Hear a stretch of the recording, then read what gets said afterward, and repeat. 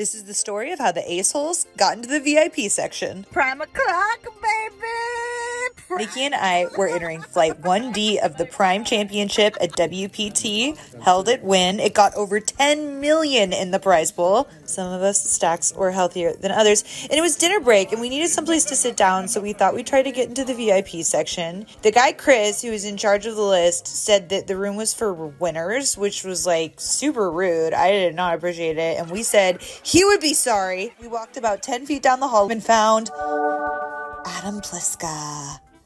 Adam walked us personally down into the VIP room, and boom, there we are. We raided the snack bar, which is available for WPT Club members and champions. Get all fueled up for an evening of poker. Both of us found a bag, by the way.